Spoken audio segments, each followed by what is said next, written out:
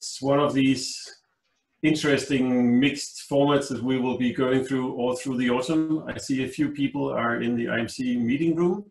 You can wave up there. A lot of us are joining in from all over the world, from different places. And it's great to see so many familiar and a few new faces here.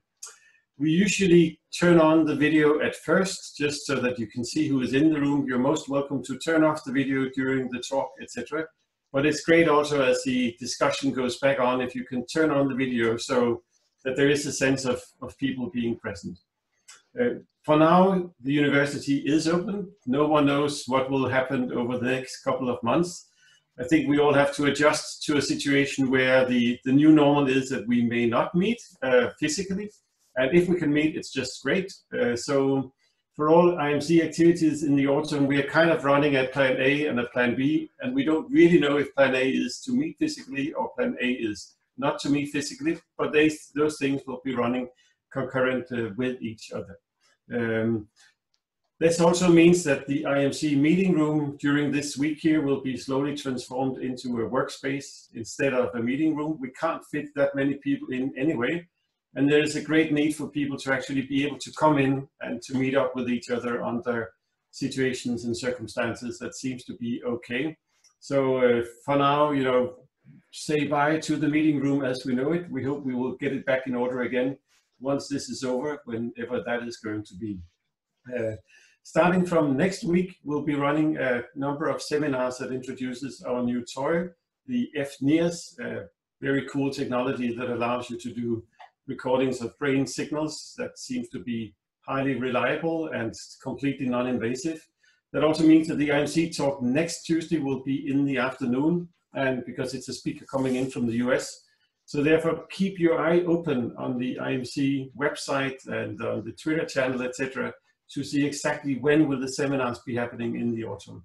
The default option is 11 o'clock in this particular meeting room, but it might be shifting around. But for today, we're here at 11, somewhere here physically at IMC, somewhere elsewhere. And our speaker is Rebekah Baglini, who has been a key person in the HOPE project since March. Rebekah is a computational linguist who can tease all sorts of meaningful signals out of what would otherwise look like just a string of words or even letters. It's been really great to have Rebekah sitting on our Twitter data and making sure we can get something sensible out of what happens during these interesting times. Rebekah, it's all yours to take us through what really happened in Denmark and Scandinavia. That's a bit of a big thing to promise. We'll see what I have for you. So I'm going to try to share my screen and then start a presentation.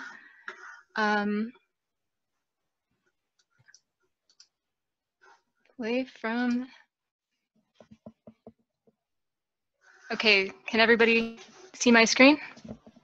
Looks good. Great. Yes.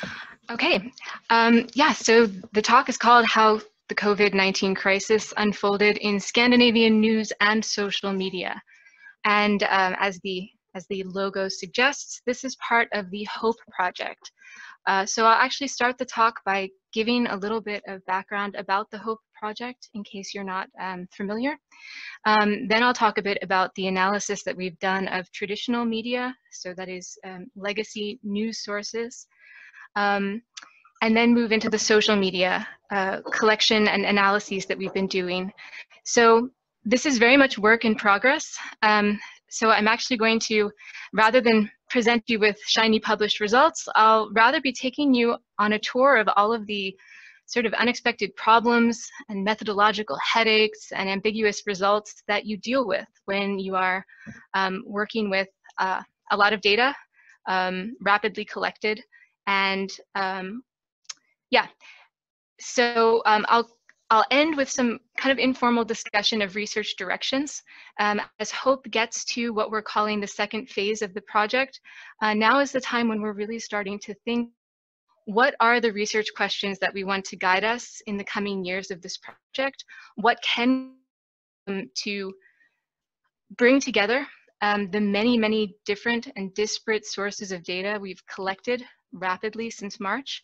And so I would actually love to make this a discussion where I get input and insights from some of you, since it looks like it's a pretty diverse group here with a lot of different methodological backgrounds and disciplinary backgrounds. So without further ado, I'd actually like to begin this talk by doing a small reflective exercise together. So I want you to take a minute and just go back mentally to that time in March this year, those first few days when you realized that something very, very big was happening. So your whole daily life was suddenly upended by this global pandemic. And I want you to think about what it felt like. What were you doing? What were you thinking? What were your coping mechanisms? What was your relationship with the various streams of information that you consume? What sources did you turn to cope with your uncertainty? It was a real shock event for all of us, it goes without saying.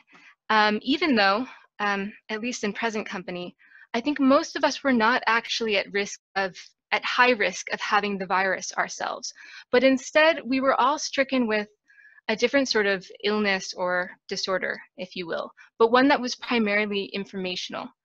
So I think what I felt and what a lot of people also seem to have felt is that we were in this state where there was overwhelming information overload, but intractably high entropy. So it didn't feel like more information was decreasing uncertainty, only increasing it. And that was a very, that feeling sort of dominated at least my experience of the first days of the pandemic. And I think this framing is useful because as I move now into talking more about these sort of big data signals about information that we can extract from massive texts like newspaper corpora or social media during the pandemic period, I think it's helpful to sort of keep in mind also that individual level experience that each of us had in interacting with these information sources and this massive uncertainty during the same period. So the HOPE project, which many of you have probably heard of, is a project looking at how democracies cope with COVID-19, and it's very much a data-driven approach. So the project received funding from the Carlsberg Foundation in March, sort of very rapidly funded project because it was so timely and important. And the trajectory of the project has always been understood to be divided into kind of two phases. The first one is really a fast and extensive data collection. So we don't necessarily know what we're going to do with the data. We just know that we want as much data as possible. And I'll talk about what kinds of data exactly in a minute. But really, we want anything that could help us later on analyze the interplay of these main forces in the COVID-19 pandemic. So the trajectory of the virus itself, the decisions of governments and international organizations, media landscapes, and citizens' behavior and well-being. And we want to look at all of these across several different democratic societies for comparative purposes. So a few weeks ago, we had a retreat for HOPE, and Michael Bang-Peterson, one of the PIs, came up with this sort of useful way of visualizing flows of information during a pandemic. And we start with this sort of idealized model where the directionality is very clear. We have government decisions and policies that are sort of filtered through the media. They impact citizens' behavior positively, and this in turn impacts the epidemic unfolding, bringing infection rates down, and so on. So this is the ideal. And each of these stages can be linked with sources of information. So government decisions, press conferences, press releases, policy, legislation, media. We scrape digital data from newspaper aggregators like Infomedia, and then also from social media platforms.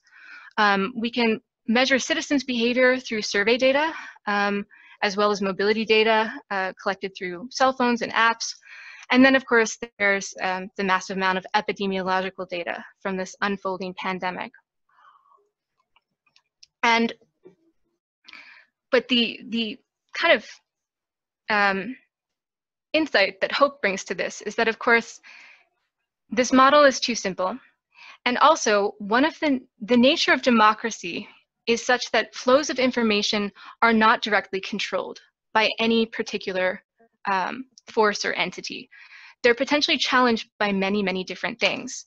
So, you know, biased news coverage, misinformation, mistrust of political leaders, or you know, overly stringent policy decisions that, you know, the public can't actually cooperate with.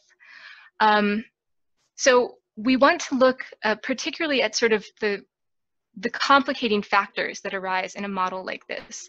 And we also want to look at, of course, the bidirectionality of all of these different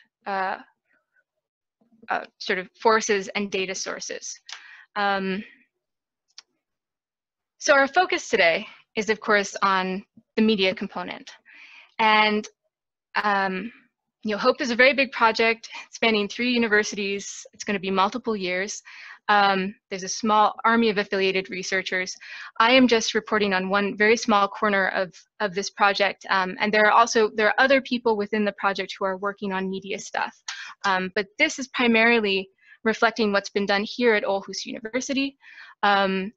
With the data and the computation side has been a joint effort with some of our developers at the Center for Humanities Computing here. So much thanks to them. And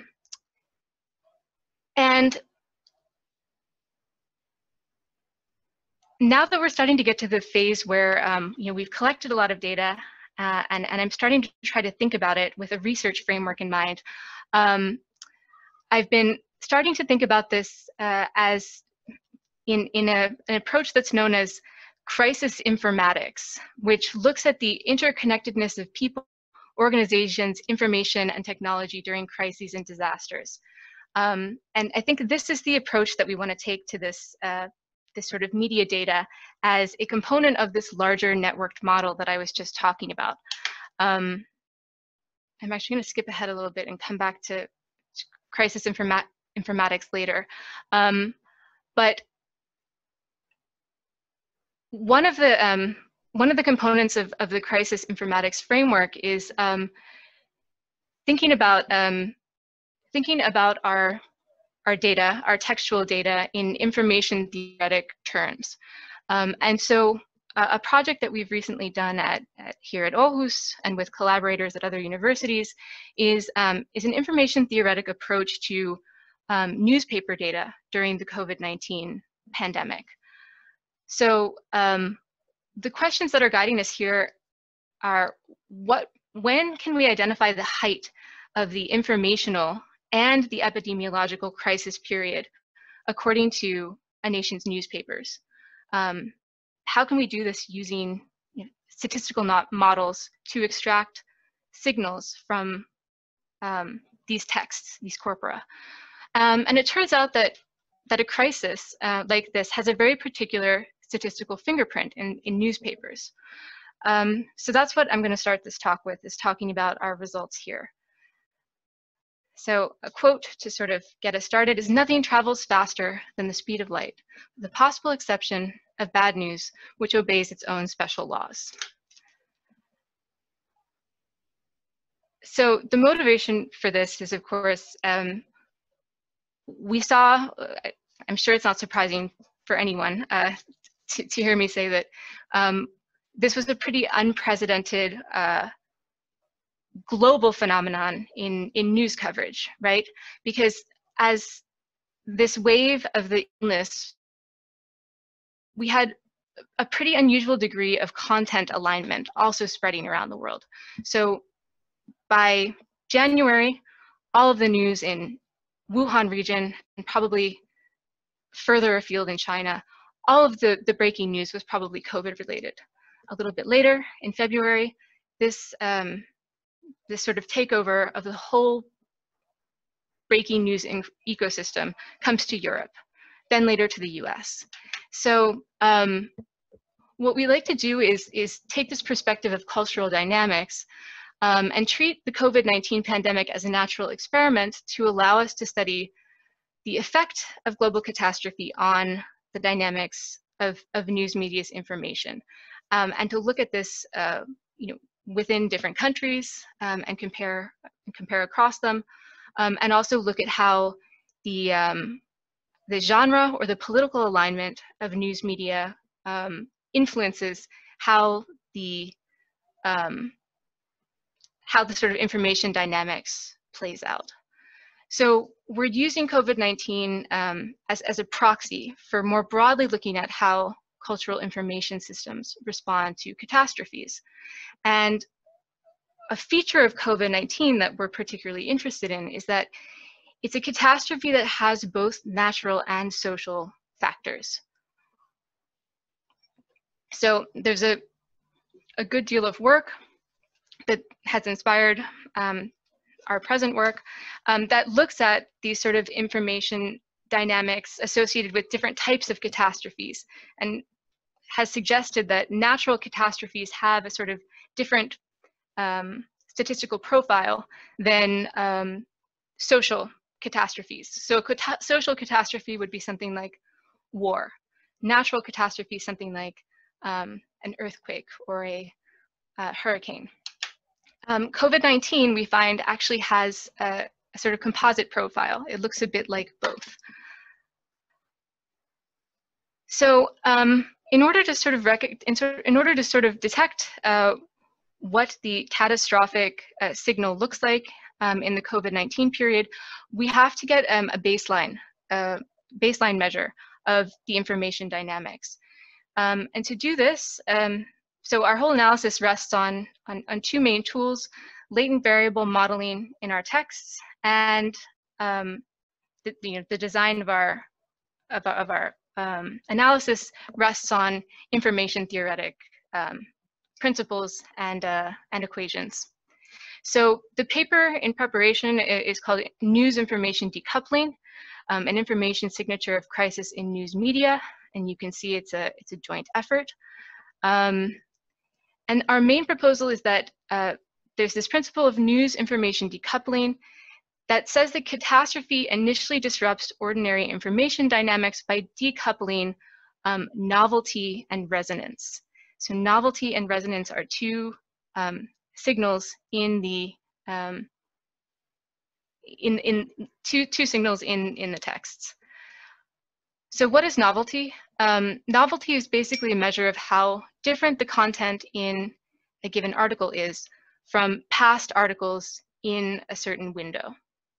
So what we're really asking is, if we look at the front page, I should mention, we're actually not working with individual articles here. We're actually aggregating front pages day by day for each of the newspapers we're working with in this project. So if we look at the front page today, and say we're interested in maybe a window of about a week, how different is the content, the topics on the front page from what we were reading about a week ago? Transience is basically just taking this the other direction.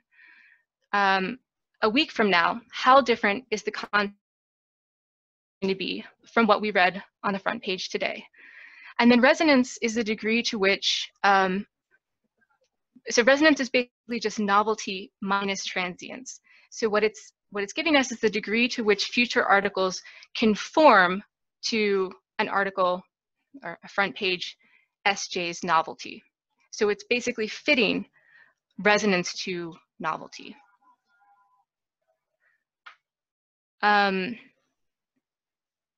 So these are not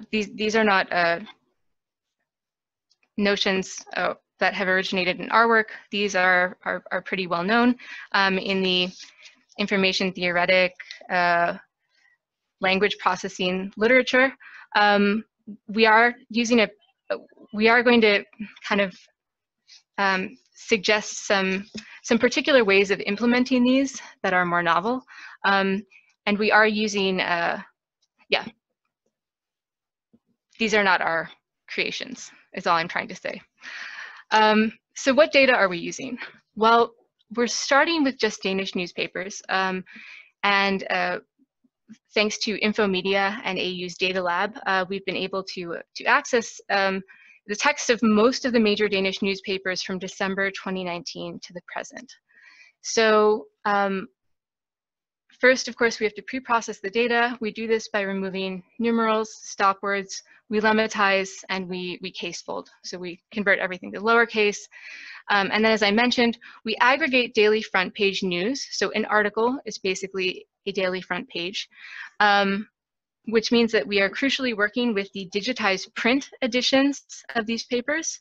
And then what we do is we vectorize the data. So we represent the data as a bag of words model, which simply means that we're getting rid of any sort of contextual information, as though we've taken the text and cut out all the words, put them in a bag, and we can draw them out one by one.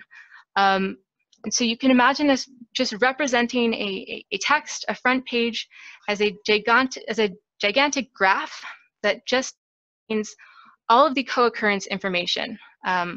What words co-occur with words in that document.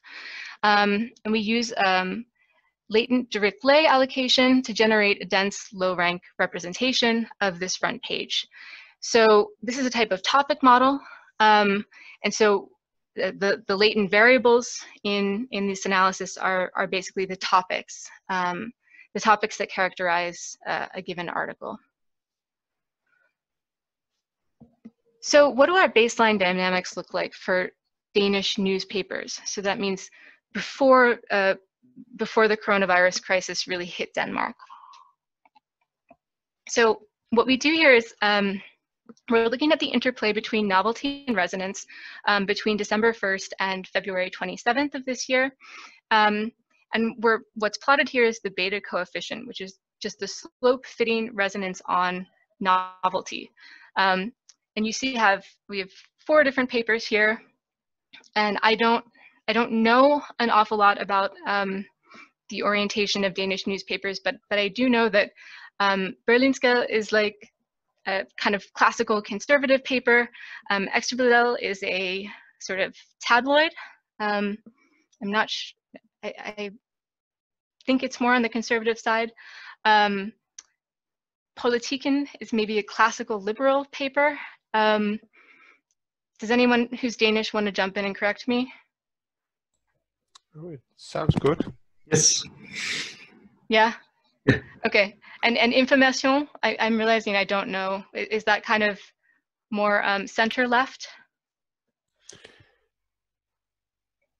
It is very left-wing. Oh, Information is very left-wing. Okay.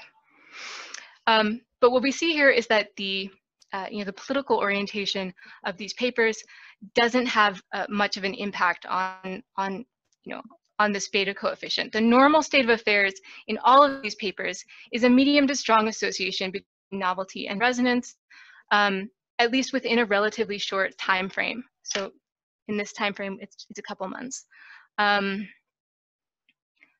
So let's look more closely at Politiken. So here's where we see this phenomenon that we're calling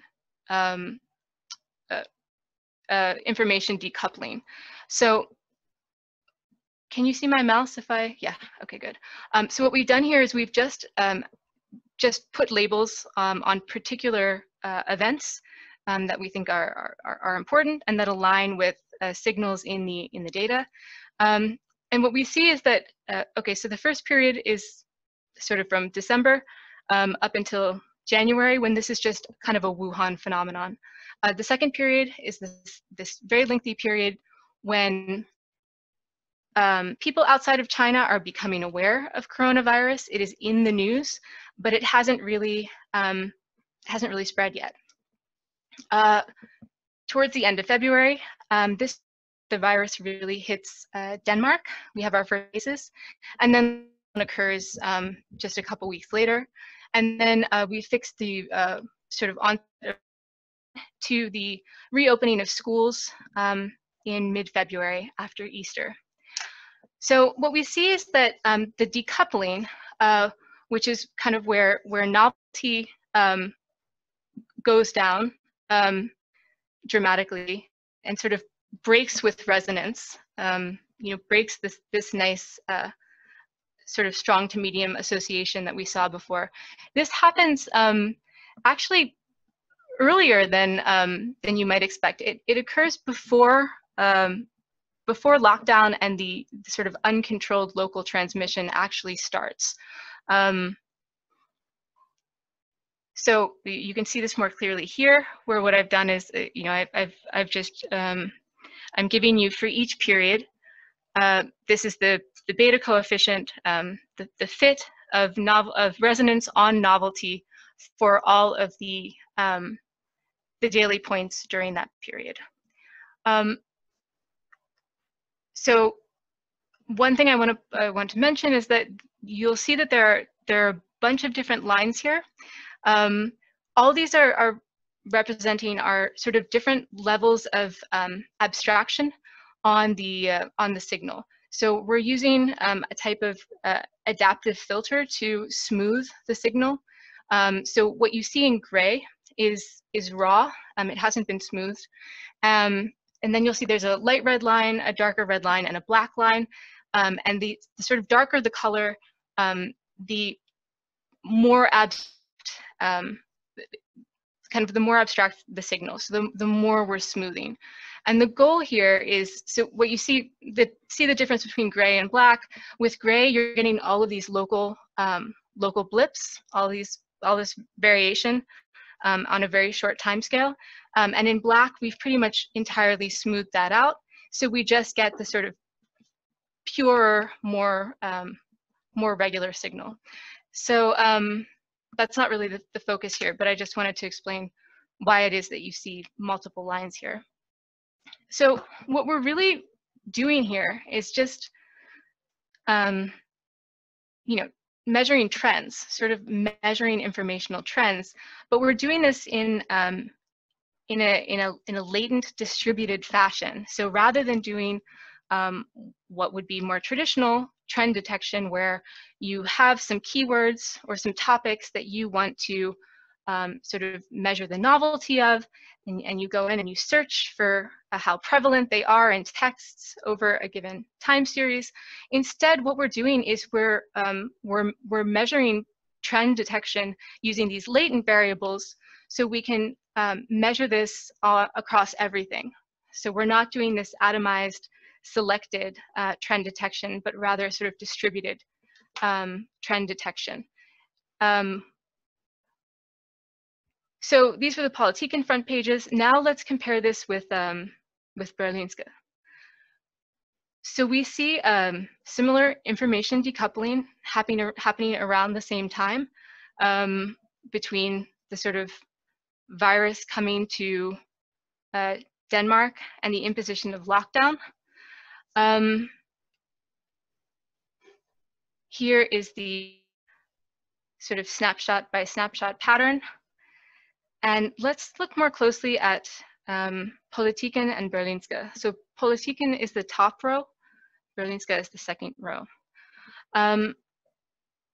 What you might notice here is that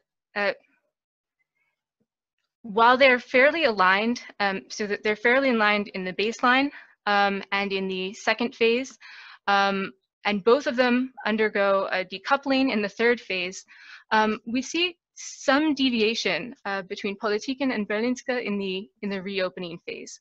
So this is something that I haven't thought much about, but my collaborators have some interesting thoughts about why this might be, some interesting hypotheses. So why might it be that we get a different signal between the more liberal paper and the more conservative paper during the reopening period? So specifically, by the final phase, Politiken looks fairly back to normal. Berlingske, on the other hand, has a more sort of chaotic signal for the reopening period through the final phase. And this is something that you can actually see much more clearly if we use a windowed classification of our uncertainty. What we've done here is we've taken, we've basically taken a window that is symmetrical across the whole data set. So we partitioned our data, our signal up into even but overlapping parts that are symmetrical, and each data point here is the fit of resonance on novelty over a window of 21 days. So this is really nicely smoothed out. And if you take any individual day, what you'll get is the fit of a 21-day window. So that's what you see with these little windows over our 4 sort of events. Here we see a really stark difference between Politiken and Berlingske. So specifically, we see a kind of exuberant return to the normal, very, very close association around reopening in Berlingske, and then a huge drop-off, like back into pure chaos, decoupling of novelty and resonance. The hypothesis that my collaborators, Christopher and Melvin, are entertaining is that basically this period after the initial reopening constituted a different sort of crisis for Berlingske, but not for the liberal paper. And that's the crisis of having a very strong and in control prime minister from a different party, who is exercising a lot of control over the reopening and still enforcing restrictions and threatening, going back to more stringent restrictions.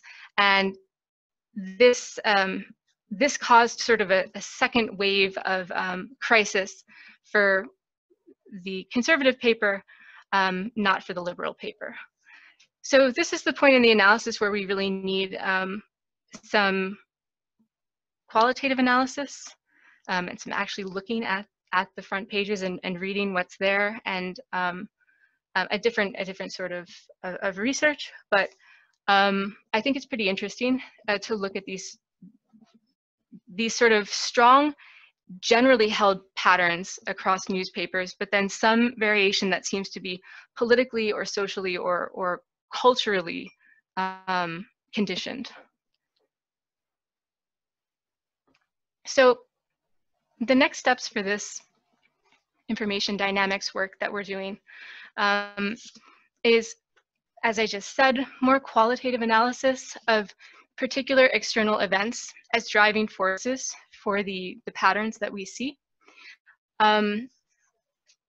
What I'm particularly interested in, because it's more in my wheelhouse, is how underlying latent variables, the topics that is, how do they drive the information dynamics? So you may have noticed that we structured the data, we sort of pre-processed the data using LDA. So we have latent topics in our model, but we didn't actually use them in this analysis. So we didn't really, we didn't learn anything about particular topics that are driving these patterns. So that's a very natural next step. I'm also interested in using this to explore the interaction between legacy and social media. So actually the next part of my talk was supposed to be a basically application of these same models to our very large sample of Scandinavian Twitter data. But there were some problems with the processing of that. First of all, the first round produced really, really bad topic models, which made sense because we had not optimized it for Twitter yet. But in the end, we just didn't get the analysis done in time. So that will be for the next talk.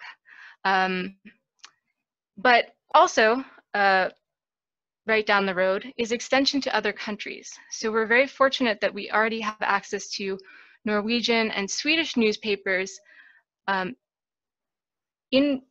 completely in whole from their respective rural libraries. So that concludes this section. And now I'll move on to the social media portion of the talk. I'm going to start by talking about sampling methodology in some detail. So how do we collect small Scandinavian tweets? So why do we collect social media in the first place? I sometimes think about what it would be like to study the social dynamics of a massive global catastrophe like this 20, 30 years ago, before the widespread the widespread availability of social media platforms.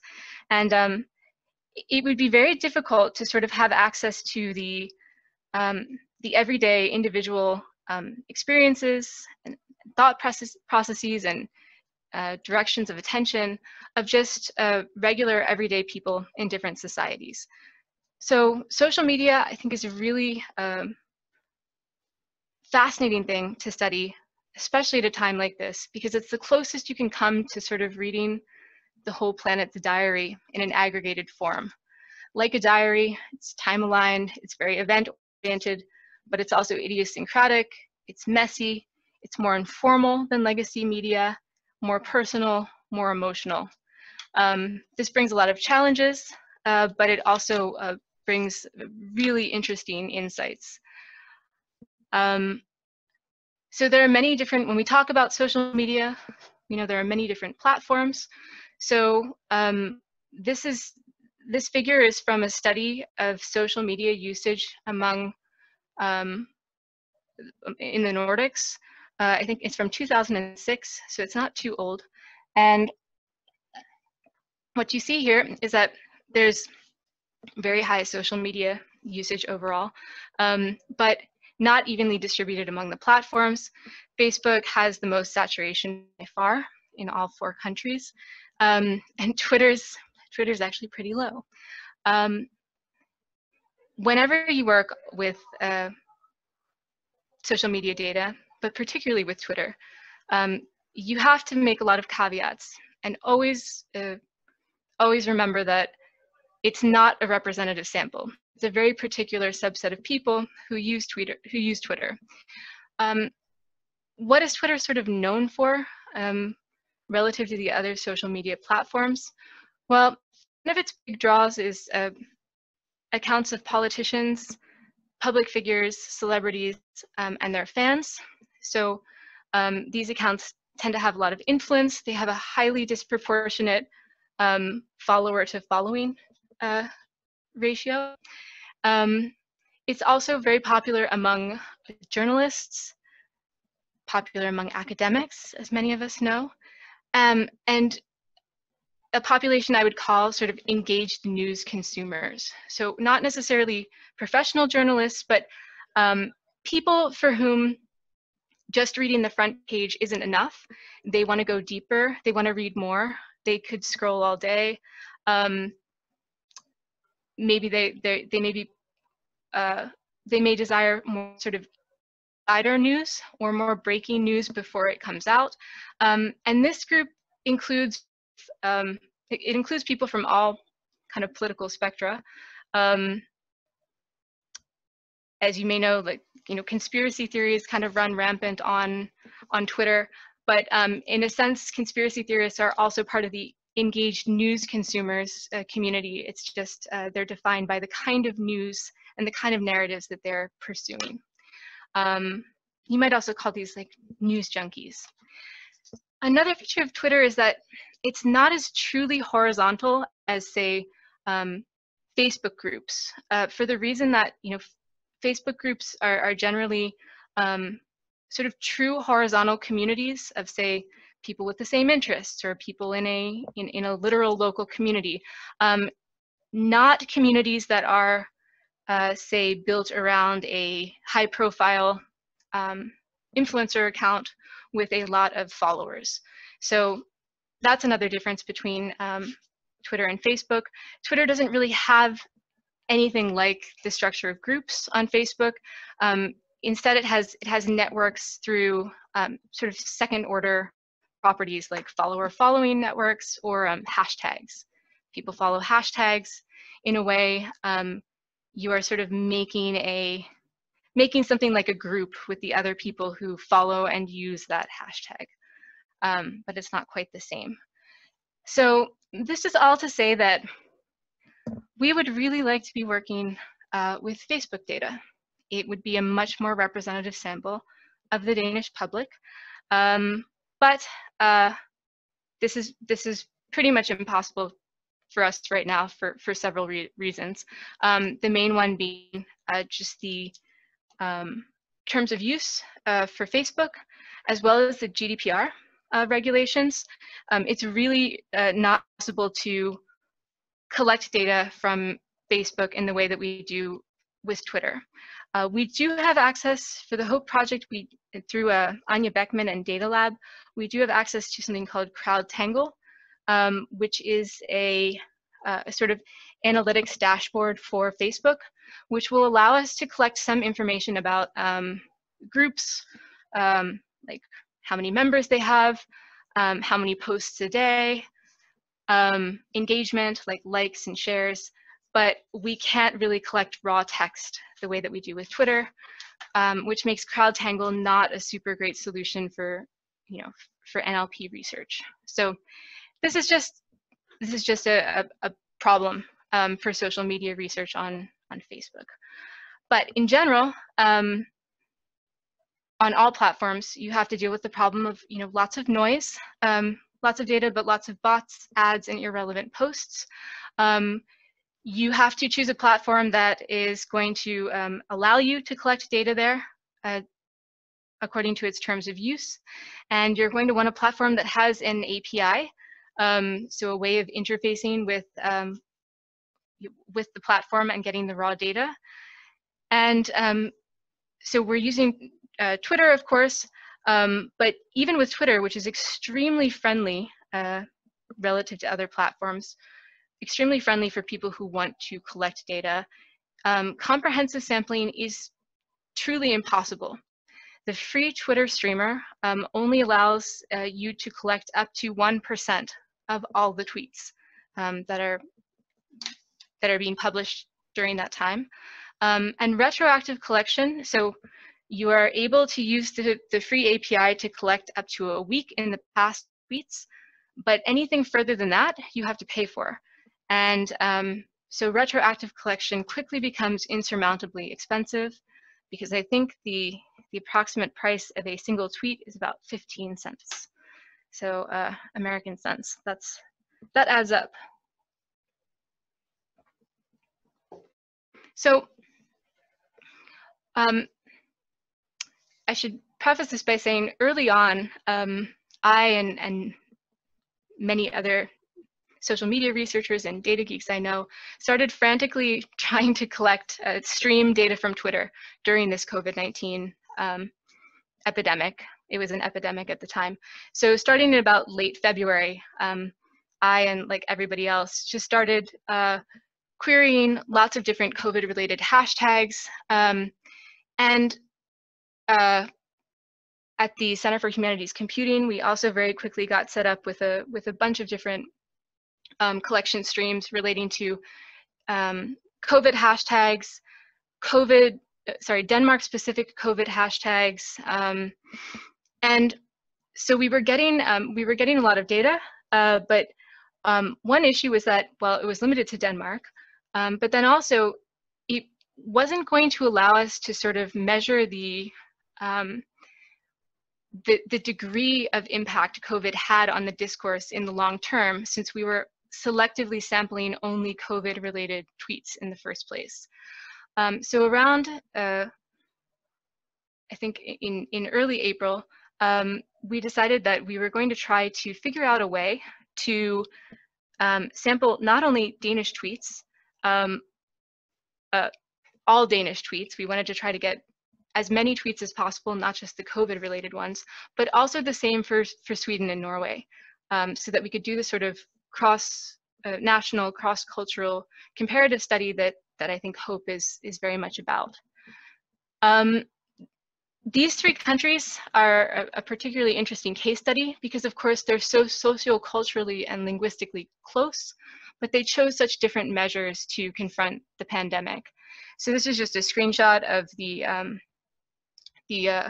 interactive visualizer for the COVID-19 Government Response Stringency Index, which aggregates data about government policies in response to the pandemic and how severe they are. So as you can see, Sweden really never came anywhere close to as stringent as Denmark and Norway, rather famously so. And Denmark and Norway have also sort of parted ways. The data set is much more nuanced than this. You can actually, if you get the full data set, you have information about, you have coded categories like travel related, school closure related, gathering related, for all the different policies within a country. So it's a very rich and cool data set. But anyway, these three countries, very different approaches. So what we would really like to do, if we could get this big data set of all the Scandinavian tweets, we'd like to look at how public discourse around the pandemic was influenced by different policy approaches, how sentiment was affected, and then we'd like to see if we could extract information about behavioral changes and compliance with COVID-19 mitigation policies, like canceling travel plans or not going to summer homes, or eventually mask wearing. The benefits of social media, of course, are that we have a reflection of public reactions in a more continuous and real-time fashion, and we have stronger cues to sentiment and emotional valence than we would using, say, newspaper data. So our ideal data is, yes, this comprehensive sample coupled with other data sets tracking maybe external forces or events that might influence sentiment, discourse patterns. So here's our challenge. The Twitter API actually makes it impossible to isolate samples from a single country or language. So we can't just go in and say, I want all the Danish tweets. There are also the rate limits that I mentioned. So we can't, another approach would have been to, let's say we could have just sampled, all the tweets written in Roman characters, and then we could use a language classifier to pick out all the Danish, Swedish, and Norwegian ones. We can't do that because of the rate limits. So we have to come up with a way of sort of balancing this. Our imperfect solution is to use language as a proxy for country. So we're going to assume Danes, people writing in Danish are from Denmark, people writing in Norwegian are from Norway, or are in Norway.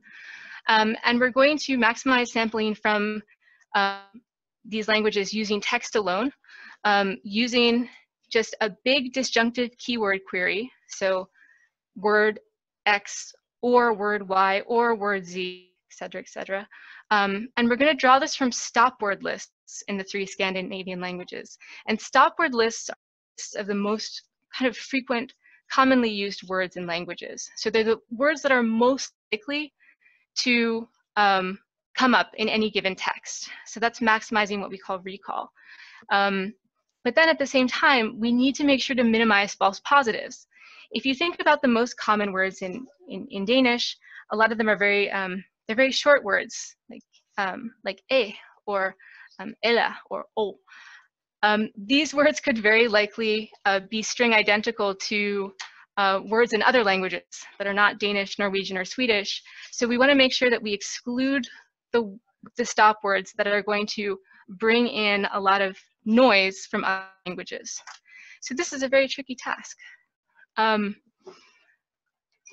Here's what we did to construct the word list. So we started with 3 lists, the most common Norwegian, Danish, Swedish words from open subtitles corpus. It consists of 50, so the corpus consists of 50,000 words per language and their frequencies, so it's easy to get this. So then we pruned the word lists for precision, so made sure that we got rid of any strings that would occur in a language other than Scandinavian ones. did this for each Scandinavian language, and then we just combined the 100 highest frequency words from each language list and combined keeping only the unique words. So we have this sort of composite stop word list now that without selecting specifically for Danish, Norwegian, or Swedish, we'll sort of collectively sample them in a relatively balanced way and with relatively high precision. After we've collected them, we can classify them. We actually ended up using Twitter's native classifier because it worked better than a classifier we often use in NLP, lang detect. So so then afterwards we have 3 separated language data sets for these 3 languages. There are limitations to this approach. There is some lossiness. So of course there are going to be tweets out there in Danish, Norwegian, or Swedish that happen to not have any of our stop words. This set would include tweets that only have an image, a hashtag, or a URL. We'll miss those. Classification is always imperfect. We can't really do anything about that. And then there's this sort of simplifying assumption that we made, which is, language as proxy for nation, for where you are or what society you belong to. And what we're missing here is of course, we're probably missing tweets from immigrants in Denmark who don't use Danish, including me. Danes abroad who are maybe not tweeting in Danish, but of course they're tweeting about Denmark. They're very much engaged in the discourse around Denmark. And of course, just native Danes using other languages. A lot of Danes write in English. So, so this is not ideal. But our methodology is actually seems to be quite good. We seem to be collecting an almost comprehensive sample of tweets from these 3 languages, and we definitely come closer to a representative sample than really well-known Twitter archival efforts like the Library of Congress Twitter archive or National Australian Twitter collection. We have an easier task, of course, with these small language communities, but we could try to partially solve this problem of the lack of multilingualism by combining our text-based, our language-based sampling with user-based sampling. So that would mean that we would come up with a way of sort of identifying the likely Danish posters. So instead of Danish tweets, Danish posters. So based on the location information they supply in their profile or other cues to national origin. This is the approach that the National Australian Twitter collection took. So they constructed a very complicated way of trying to identify Australian Twitter accounts, and they have just been streaming from those accounts for years now. So we could combine this with our text-based sampling. We could also use some hashtag-based samples, hashtag-based queries rather. So hashtags there are a lot of hashtags that are fairly specific to Denmark. So that could also help. So we put in a lot of work to coming up with this way of collecting data from the 3 Scandinavian languages within the limitations I described. And it's already really paid off that we worked on this, because our Danish tweet set is part of the Danish GigaWord project now.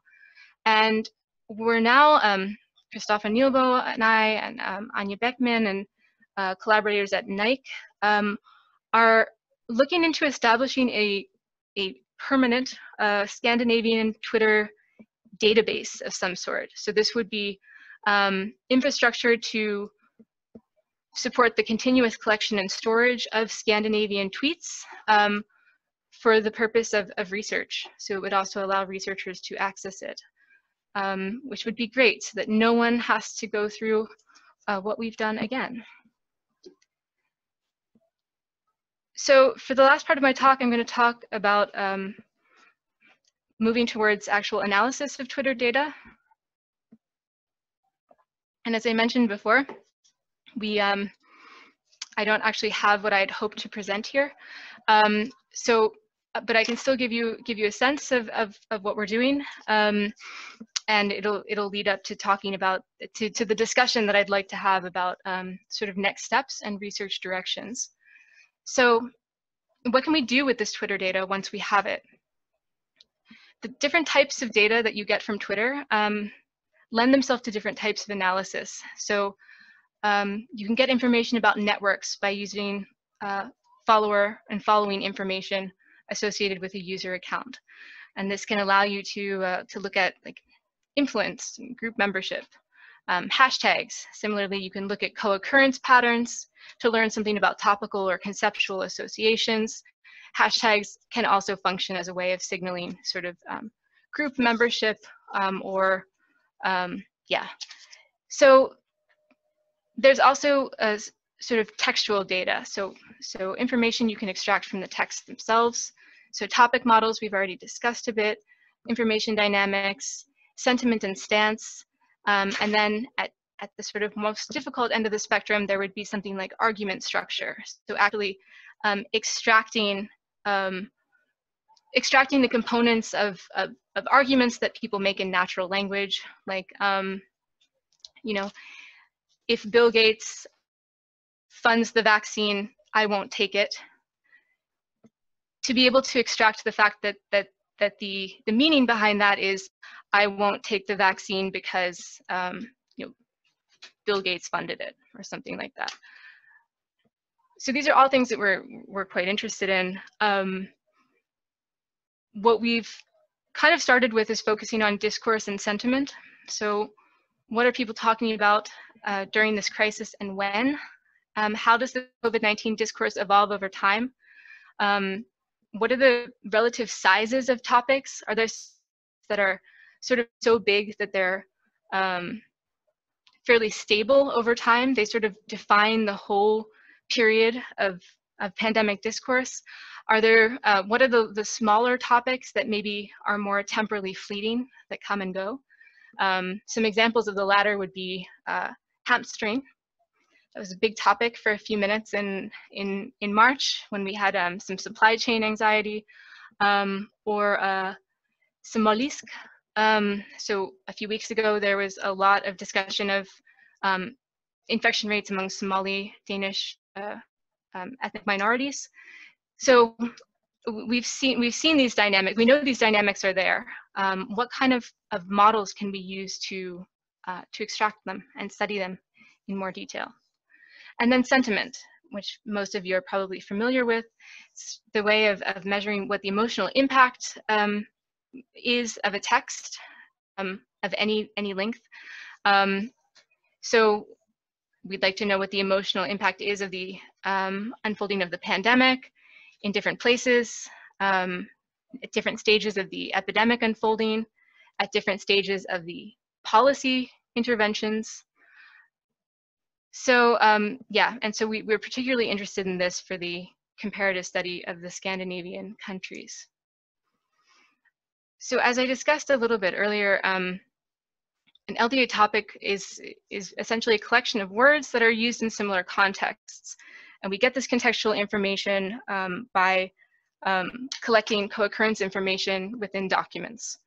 So if we look at words associated with each topic, we can get an idea of what people talk about when their discourse is converging on a common topic or theme.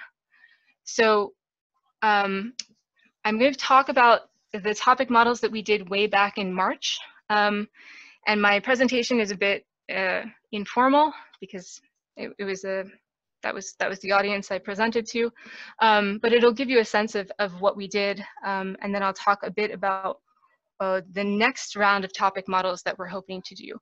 And the topic models I'll describe now are actually just for Danish because we didn't yet have the whole Scandinavian Twitter set.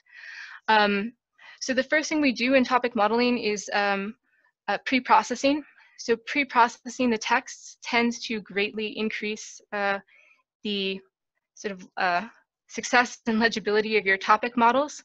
So it's typical to maybe select parts of speech. So use a part of speech tagger to automatically identify the part of speech of each word in your data set so that you can filter out words that you just know based on category are going to be less informative. So prepositions and determiners like the and just take them out.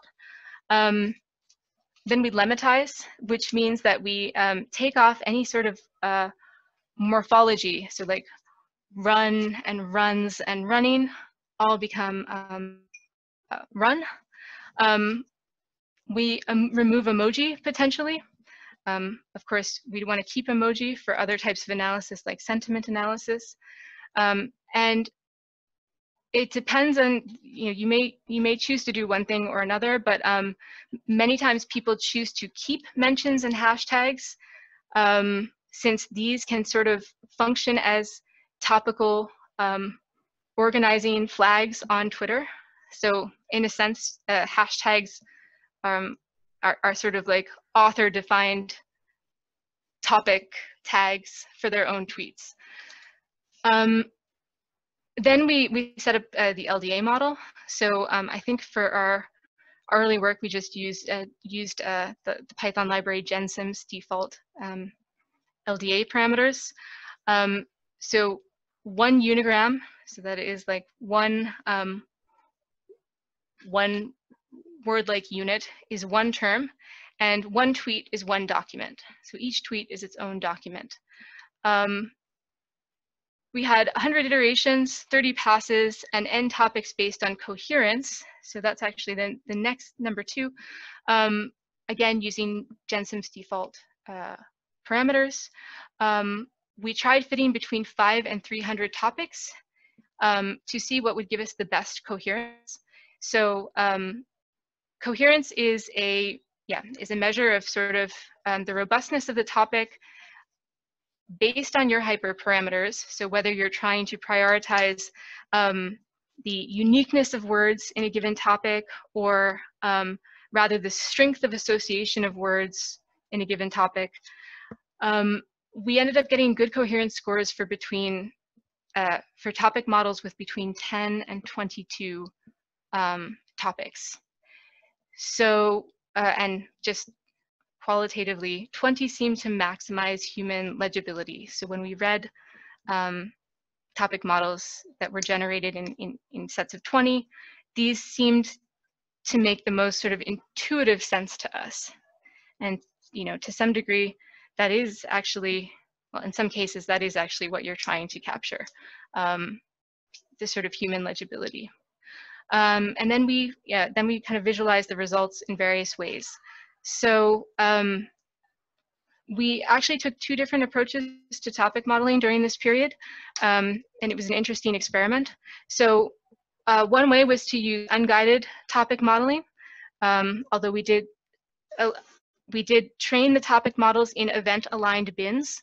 So for example, pre-coronavirus in Denmark, first cases to lockdown to reopening, and so on. And then another approach that we used was guided topic modeling. So I really liked the idea of doing guided topic modeling because it sort of took advantage of this wonderfully diverse, large research group that we're part of here at HOPE. We have a great team of ethnographic researchers at HOPE who are working with different populations within Denmark, doing interviews and surveys. And so we asked them to come up with a sort of lexicon of the corona crisis in Denmark that they had, so just a list of words that seemed salient to them based on their own work. So there were, as of June 6th, there were 76 words on the list, and researchers were asked to not only come up with the words, but then also categorize and subcategorize them. So we have another level of information about the sort of interrelatedness between some of these words. A lot of them are quite novel. Some of them are new coinages from the coronavirus period. Others are sort of newly salient terms like hamstring. So this is just a screenshot of the list at some point in its life. So 76 words is still pretty limited for a seeded topic model. So what a seeded topic model is going to do is we're going to try to basically fit our topics to the topic space that's established by the seed list. And so what we want to do is we want to make the seed list more robust by finding like words, contextually similar words, to words on the seed list before we fit our topic model. So what we did here is, after pre-processing, we used WordNet, the database, to find synonymous sets, synsets, that is similar words to words on the seed list. And then we used Word2Vec to to basically fit these. I'm not going to get into all the details, but basically we used Word2Vec to fit our bag of words, our bag of words texts on the on these seed lists. So we used a set of 800 and almost 900,000 Danish tweets since April 15. Then we input our augmented query list. Oh, okay, sorry, I got the order a bit confused. So we took our synsets from WordNet, then we fit Word2Vec on the Twitter data so that all of our Twitter data is also sort of represented as word embeddings, which gives us information about how related words are, so how synonymous they are, how antonymous they are. Really, this is just a measure of how likely they are to co-occur in similar documents, in similar contexts. Yes, and then we input our augmented query list to get 10 related entities to each query. We kept them if they didn't appear more than 500 times in the data set. This is just due to the sort of power law that governs all NLP and corpus linguistics, which is that the most informative words are the ones that are more rare. High frequency, like occurring more than 500 times in a data set, strongly indicates that that word will not be particularly informative relative to lower frequency words. So yeah, this was the process for the seeded model. We interact with this plot here, and I haven't looked at it in months, so I can't really tell you anything about it, but this was the result of our seeded topic model. I think this is 20 topics, and yeah, this relatively well. I think we really needed to have probably a larger group of researchers and a larger seed list to get sort of more robust results, but it was also sort of tricky finding synsets for some of these words, which were very specific to the COVID crisis, so maybe not with a lot of synonyms yet. But this was really worth doing, and I would like to explore down the road more ways of sort of having our NLP models and our statistical models informed in some sense by input and expertise from ethnographic and qualitative researchers who are also working on this project. Finally, our unguided LDA topic models were based on tweets, Danish tweets collected between February 1st and April 8th in Danish. So as I mentioned before, we were during this period streaming from Twitter based on Danish COVID-related keywords like COVID-19 DK. And for the February data, what we did is we took a large public COVID tweet set that was multilingual, and we extracted all of the Danish tweets there. So the tweet set had been classified using either LangDetect or Twitter's native classifier. So we just took all the Danish ones.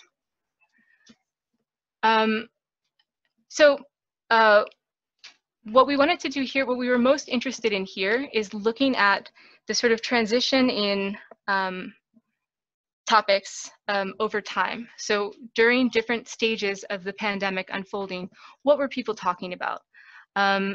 So we're looking at the topic composition of individual tweets, and based on the parameters we set here, we usually found between 1 to 7 different topics with varying degrees of probability in a tweet. A plurality of our tweets contain a single topic, 35% 2 to 3 topics, and the remaining 9% contain more.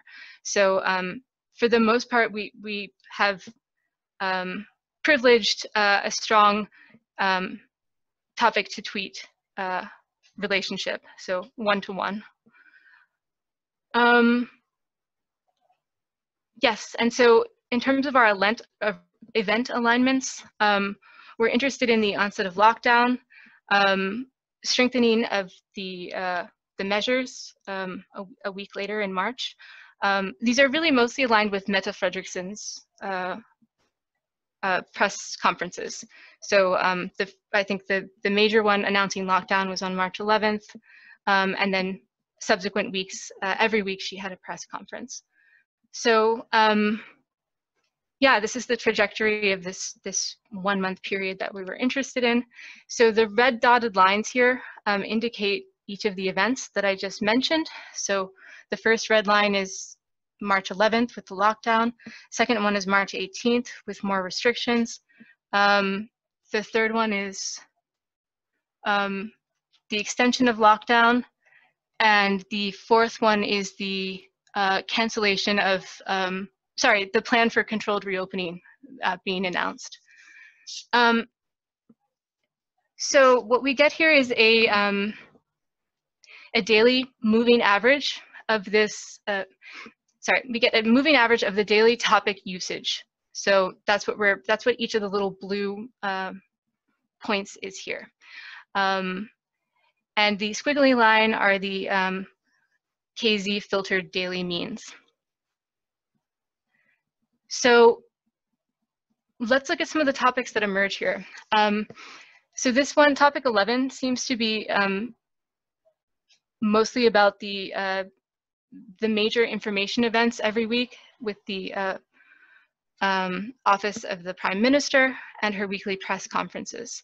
So asking about time, press conferences, the it's actually very hard to read this, it's very small. I'm not sure who that at is, but I think it's something related. Topic 2 seems to be about lockdown and scarcity.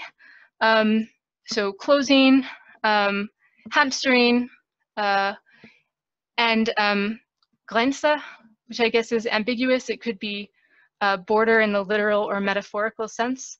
But we see that this one peaks around the time of the lockdown, around March 11th. Oops. The next one that I found interesting was topic 18.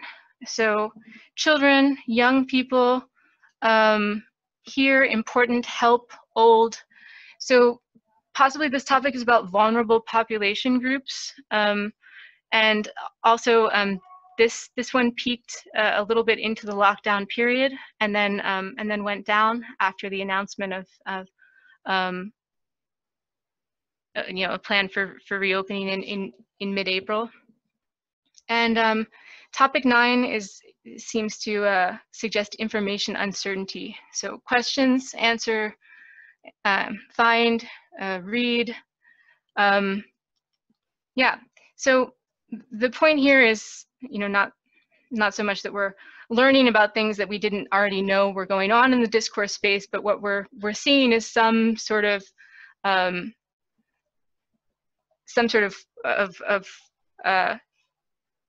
qualitative support for these models that were generated automatically.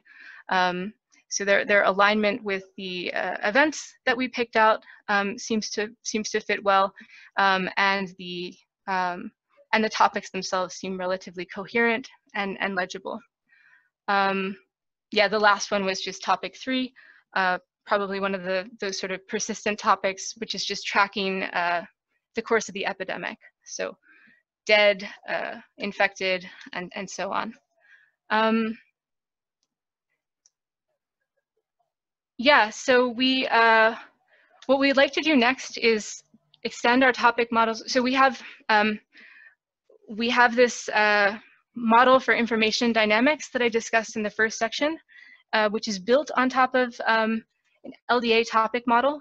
So as I mentioned before, what I'd really like to do next is to run those models on tweets instead of newspapers, and then also extract topics from those models so that we can actually measure how much certain topics drive the information patterns that we see, like the decoupling of novelty and resonance. We'd like to do this for all 3 of our Scandinavian languages, which are divided into 2 different waves. We've got April 15th to June 23rd, and August 3rd to, well, actually at this point, September 8th. So unfortunately, we don't have the comprehensive Scandinavian sample for that first period of lockdown, but we only have it from April 15th. But this would still be a really nice long-term topic model study to have. Yeah, and then the final thing I'll talk about today is our sentiment analysis, the beginning of doing sentiment analysis on the Scandinavian tweets. We did not develop any sort of new tools for sentiment analysis. What we did instead is we actually came up with what I think is a pretty clever and useful way of using existing sentiment models and making sure that they're actually consistent.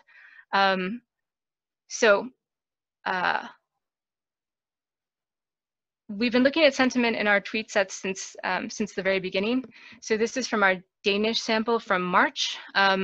Again, event aligned with the Prime Minister's speeches. What we see here is that there is unsurprisingly a big decrease in overall positive sentiment around the time of the lockdown. And this is, so sentiment is so scores here are centered on March 11th. Yeah, and the first public address is that first red line, or the lockdown public address is that first red line. In terms of sort of divergence over time, that's what this graph is showing. Recall that this was a fairly small sample of tweets that we had sampled, that we had collected using COVID-related hashtags and keywords. So one thing about this data is that it does show a pretty large effect of sentiment decreasing during this period, but it's just the tweets that are about coronavirus. So what's, again, really nice about our Scandinavian collection is that we have all of the tweets. We use stop words, so they're not just the corona tweets. We decided to use, so Vader is an existing package for assigning sentiment scores using both lexical and rule-based assignment, and it already existed for Danish and Swedish. We manually extended a version for Norwegian, and this, so the goal was, of course, to have comparable sentiment scores for each of the 3 Scandinavian languages for our subsequent analyses. So this is just what one of our data sets would look like. You've got the text of the tweet, including emojis, because those are very important for sentiment assignment. And then you've got a positive score, a neutral score, and a negative score. And the compound score is sort of the composite of those. So the lexicon that Vader is based on has words, and they are, so the occurrence of a word is going to come with a likelihood of positive, negative, or neutral, and then you take the composite once you have the whole tweet, word by word. So this is what the density map of our Scandinavian tweets look like by compound sentiment score. Unsurprisingly, this is typical since most tweets aren't strongly valenced. They're not particularly emotional. We have a big peak for all 3 languages at 0, at neutral. I think I was very puzzled by the lumpy distribution of Norwegian tweets. My hypothesis is that it may be due to retweets. So if we are including, oh no, actually this is no retweets. That's right. I'm still really not sure why we have this lumpy distribution for Norwegian. So this is what it looks like if we plot the average sentiment scores per language over the period from April 15th to June. So we did this back in June. And what's interesting is, so Norwegian's blue, Danish is red, Swedish is yellow. What's immediately interesting here is that they never cross. Norwegian just seems systematically more positive than the other 2 languages. So this should immediately prompt us to ask, is this pattern real, or is this some property of our model that's distributing the scores this way? So we decided to experiment with this. First, we used automatic translations to compare the score assigned to a Danish sentence and then its translation in Swedish. And then we came up with an even better way of doing this, which was we generated sentiment scores for 2 million parallel sentences from the open subtitles corpus and compared their scores. And what we found is that there is some skew due to the different sentiment models, but not so much that it would account for the amount of spread that we saw, or for that systematic picture that we saw a minute ago. So so yes and no. So it is a little bit skewing the data, but it actually seems that there's a real effect here. So what our wonderful student workers at Center for Humanities Computing did over the summer is they actually trained a neural network to fit the optimal nonlinear fit based on the open subtitles parallel data and the compound scores in order to have a sort of normalization algorithm to apply to our Scandinavian tweets to get rid of this skew. And just in the past couple of days, we've applied this. So what we see now, so this is just the means untransformed and transformed and further normalized. So in addition to the normalization based on this neural network, we're also doing standard -1,1 normalization, which means that during a period, during a window, for us it's 6 hours, whatever the most negative score is, that gets set to -1. Whatever the most positive score is, that gets set to 1.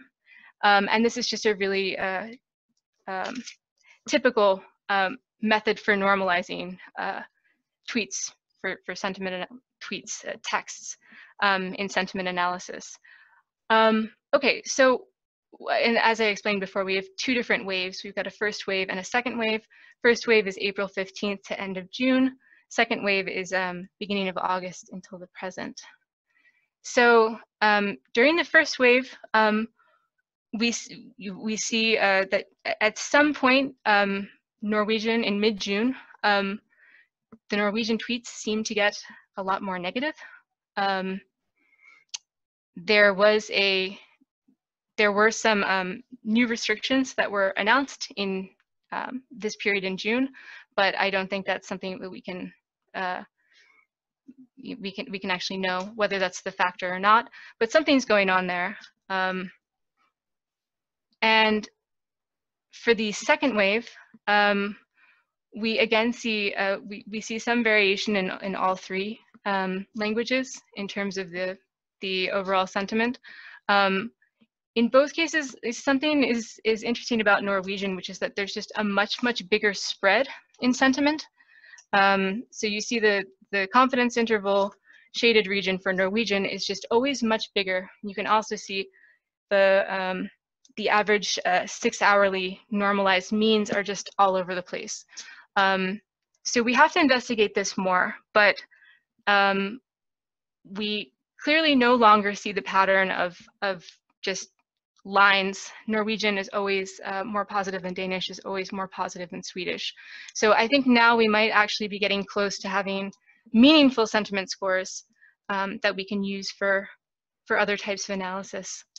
So yeah, I'd like to end by just talking about research directions. So HOPE phase 1 has been all about just collecting data rapidly, processing it, and kind of waiting for the research questions to come to us and for the more sophisticated analyses to present themselves.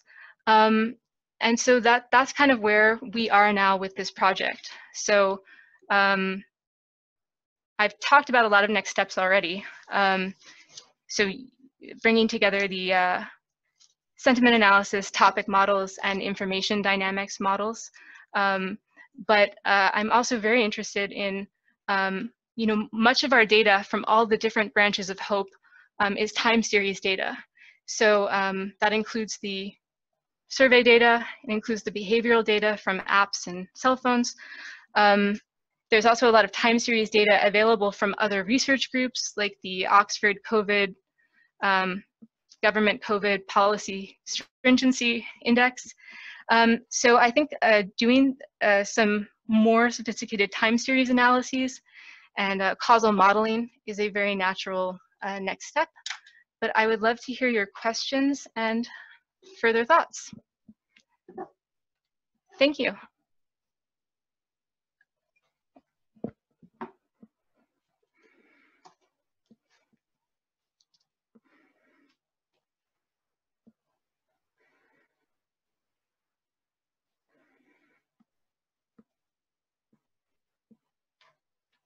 Sorry.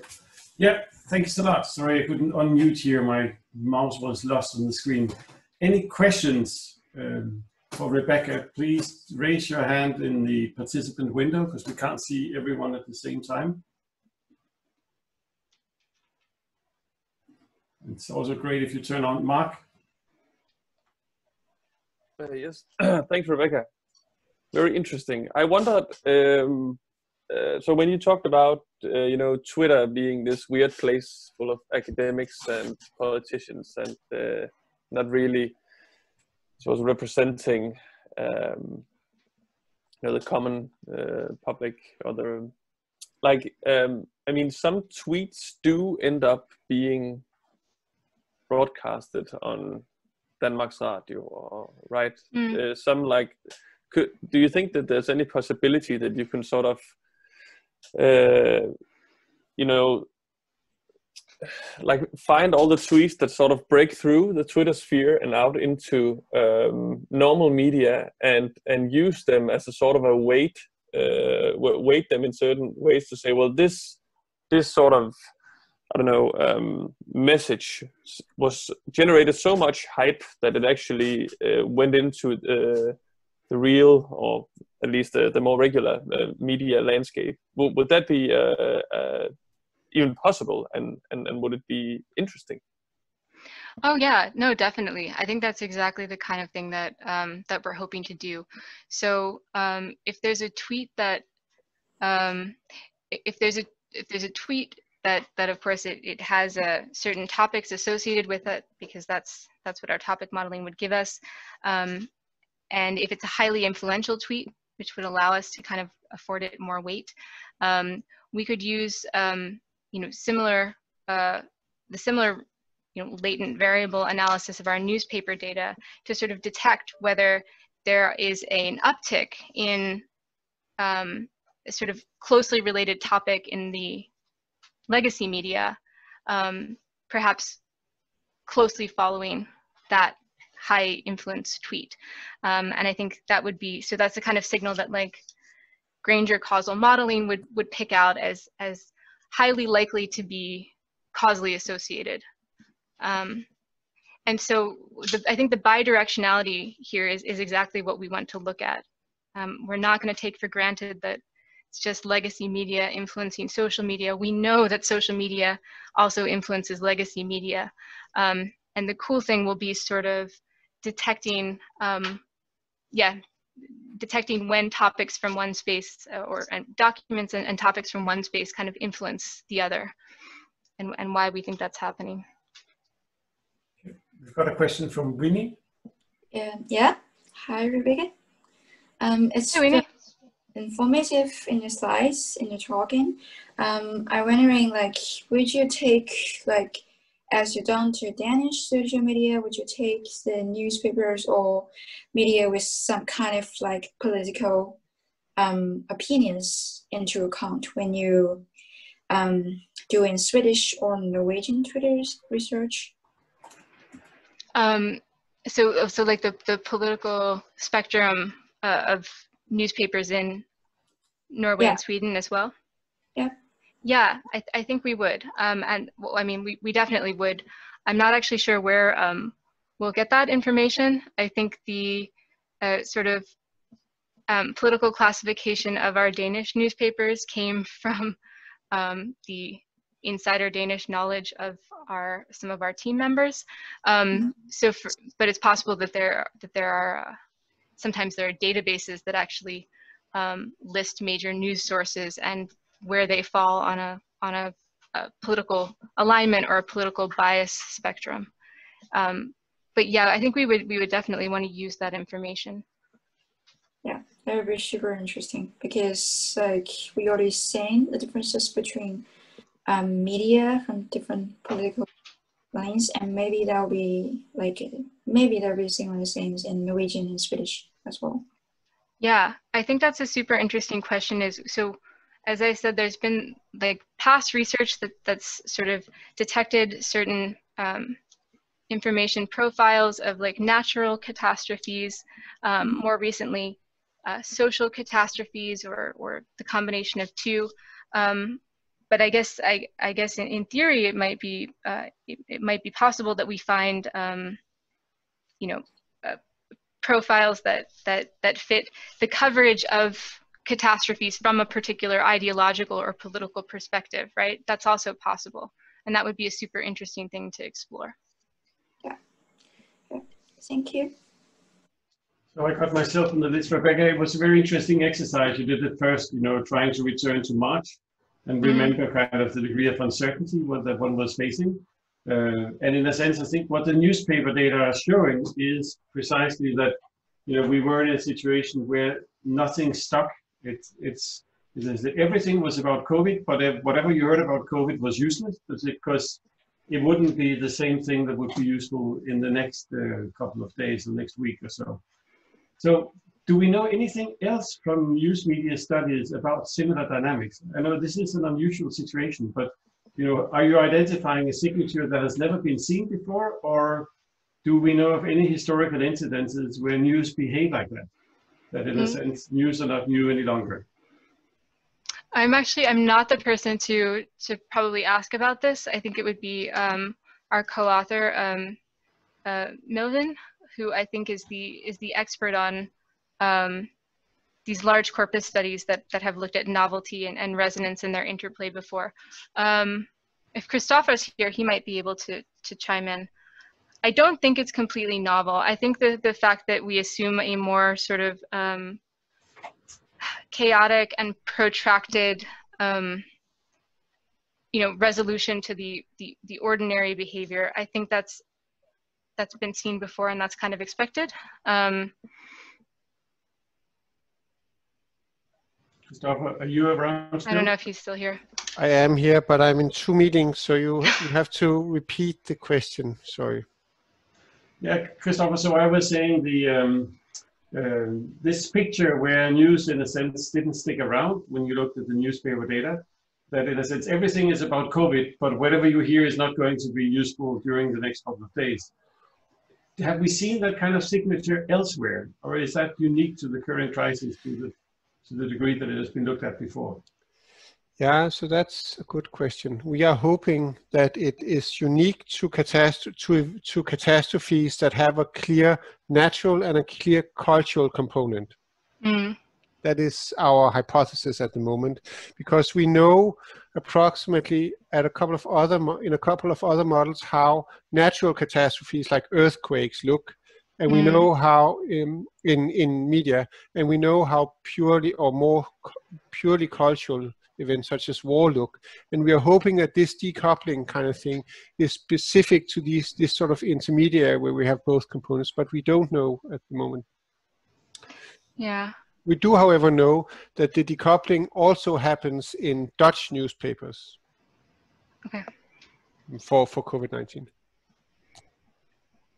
It's a bit, so Christophe, I still have some trouble sort of understanding the delineation between natural and social and then combined, because it seems to me that I mean, almost all natural disasters, at least maybe of the environmental type, have some sort of social implications and therefore social dimension, you know, unless it's an ice sheet falling in the middle of the Arctic, where there's less impact on human lives or communities. It's very hard to obviously there's no analog to COVID-19, but you know, I'm wondering what the closest analogs would be then of a natural and social catastrophe. Yeah. I think maybe these. I don't know. So I think these kind of pandemics are very good, a good model for that, right? Because here we have sort of something that's sort of spreading slowly, where people's behavior matters a lot, right? While for a tsunami, you have this gigantic event. People can still behave differently afterwards, but it's this gigantic event that happens at one time, right? And then it sort of slowly has social repercussions afterwards. While with the pandemic events, we have this sort of complicated feedback loop, right? Which is exactly what Hope is studying at the moment.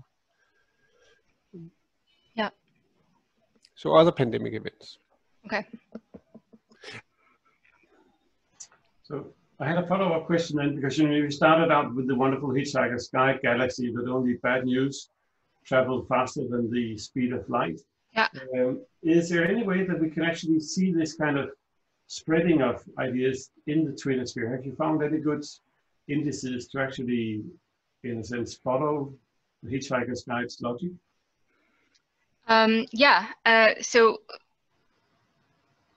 I would say any of the sort of network-based analyses that I talked about earlier. So one really natural thing would be looking at URLs. So the spread of URLs to you know, for example, like at the very beginning of the pandemic, there were a couple just random Medium articles that went completely viral, and I swear that every person on my academic Twitter feed, you know, shared a couple of these, just by people sort of projecting. So I think the common theme was that they were by data scientists who had a good facility with talking to the public, and what they were doing was they were engaging our deep desire to have projections for the future, concrete ones.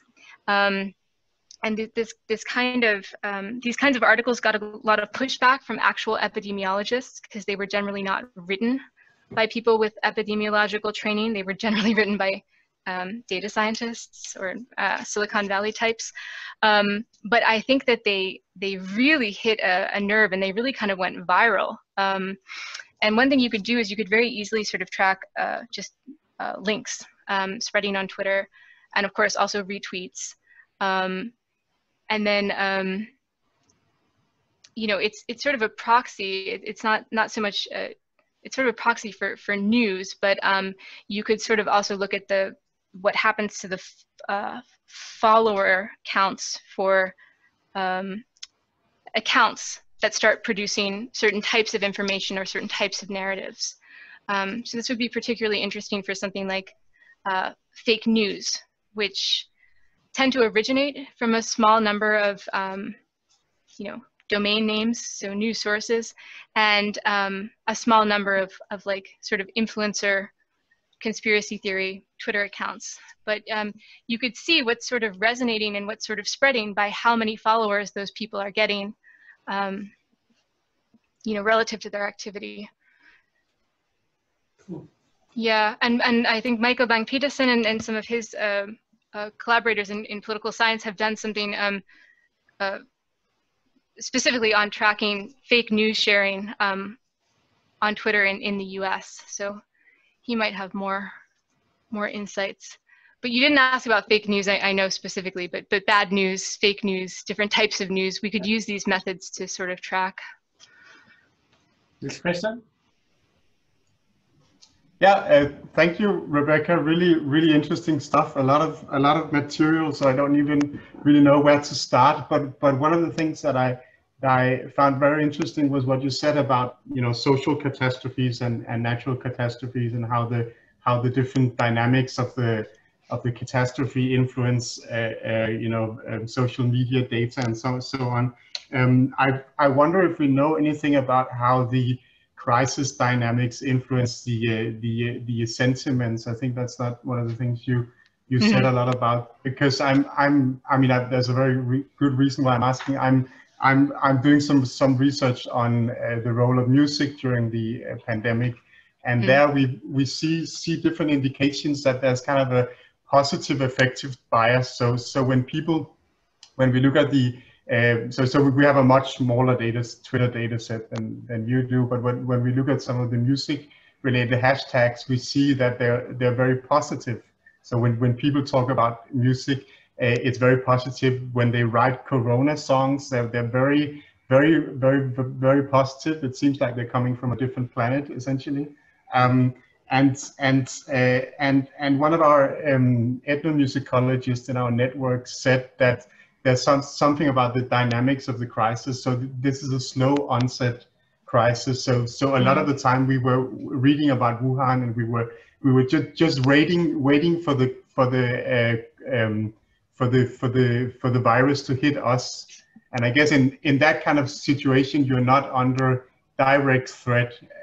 So you know, maybe you're responding in a different way when you're not under direct threat. And I remember reading this preprint recently with where they looked at the humor, the use of humor in Italy, I think, during the pandemic, where they found, if I remember correctly, that the closer the disease was to yourself, the less funny you found the memes and stuff like that. So there's something going on that, like, if the virus is out there as an uncertain factor, you might be responding positively, but when it gets too close, it becomes more of a negative sentiment. Do you think there's any truth to that, or? Yeah, I mean, that would be super fascinating to look at in more detail, and I guess it would be easy enough to do with the combination of a long time series of like tweets that have been assigned sentiment scores and a corresponding time series of epidemiological data for that for like that region, if you could regionally align them somehow, because I think that's how you'd have to go about answering the question you're asking, which is like sort of how close and how much of a threat does the virus pose is really a question of, you know, how uncontrolled is the local transmission in your region, right? So this would pose kind of a challenge because it's actually can be relatively hard to get consistent location data from Twitter. And that would be the way it would be based on the user's location that you would determine for most tweets where they originated. There is a possibility of having a geocode on your tweet if you post from mobile, but I think I don't see that very often in the data. So I don't think that's actually something we could depend on. But that would be super interesting to look at sort of sentiment and also use of humor based on regions conditioned by sort of how much of a risk does the virus pose to them in that period. Is that kind of what you had in mind? Yeah, and of course my special interest in is music. So I would be interested in how humor has been used in music, for instance. Yeah. And how because we, as I said, we're seeing this positive affective bias, and I wonder where else do you see that bias? Because I guess generally in the media it's more of a negative effect, I would imagine. Yeah. A positive one. Yeah, it's a very cool cool idea for a research direction. Any more questions for now? If that's not the case, then see you all next Tuesday at 4 o'clock. I've posted the link to the seminar in. It's going to be a review on FNIRS for social cognition. And that's one way or another. Thank Rebekah for a great talk and a great introduction. So see you all next week.